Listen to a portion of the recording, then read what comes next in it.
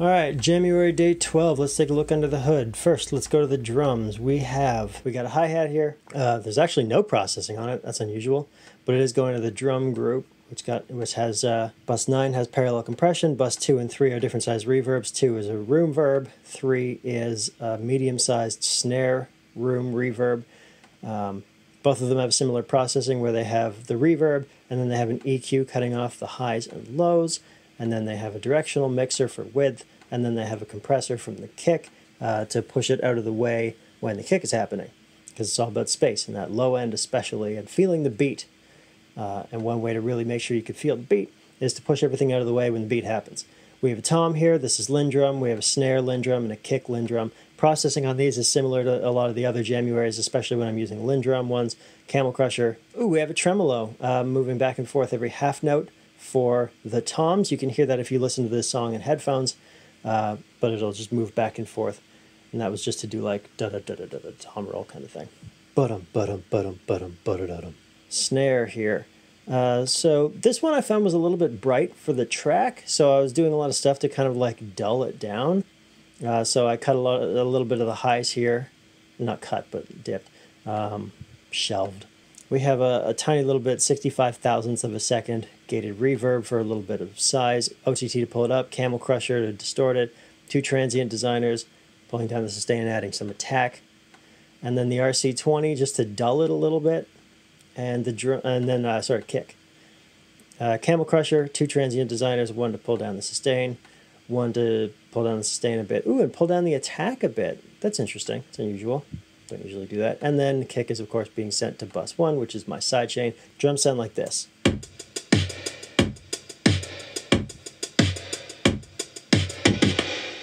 So you can hear the snare is a bit muted, but that has to do with the context of the song. Bass here, what do we have? A massive patch. Yeah, so this would be at least 2 oscillators. What is this? Yeah, it's 2 oscillators. 1 is the actual bass sound that you hear, and 1 is this high frequency sound. And 1 is this. Just for a bit of detail.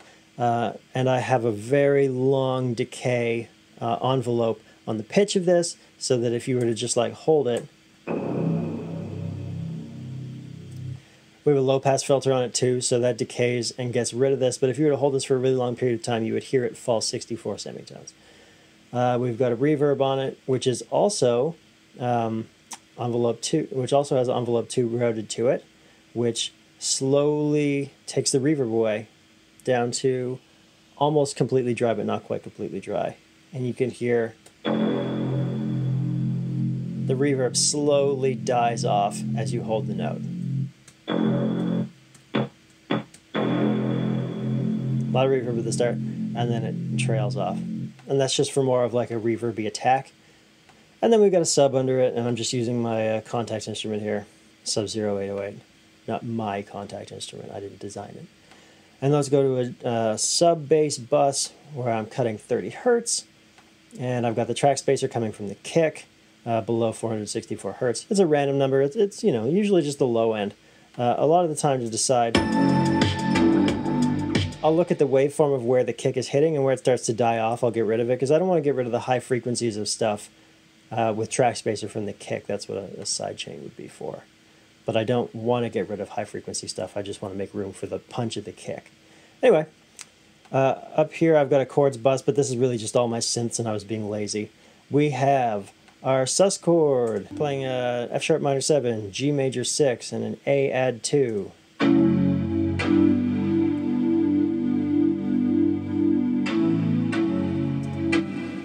Like that sound, it's just an M1 preset, it's air mallet, and we've got a compressor, from the kick for some pulse. Here it is without the sidechain compressor. Here it is with. Yeah, just enough to kind of hear it, but mostly feel it being moved out of the way. We have 2 tracks doing the same thing, but processed in different ways. And it's a bell. It sounds like this. This is an M1 preset. So I've doubled the track here and I have a tape delay on it with only wet signal. And I'm processing the wet signal of the tape delay along with some automation here on the time, on the delay time. And so you get this kind of like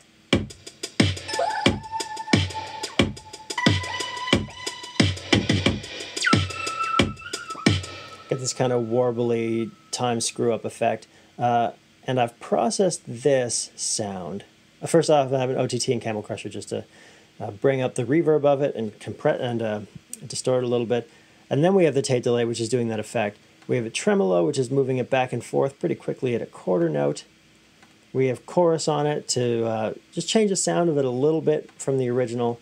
And then we have a compressor coming from bus 19, which is actually the original sound. So the original sound is sidechain compressing this delay a little bit. And together they sound like this.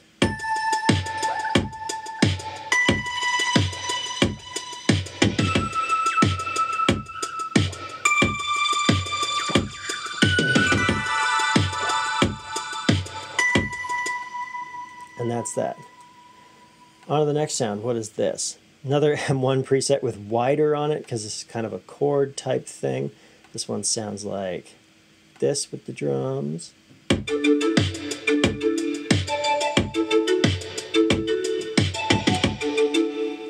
This M1 preset is called Air Mallet. I feel like I've used this before in another January. And then we have a second Air Mallet doing some arpeggio sound.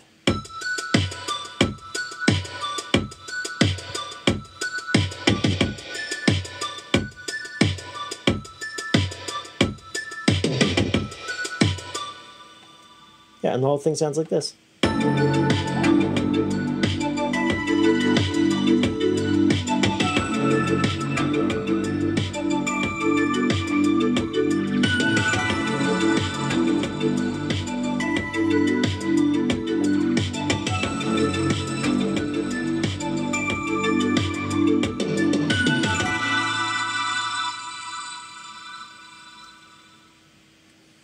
Yeah, just a little groove for January number 12.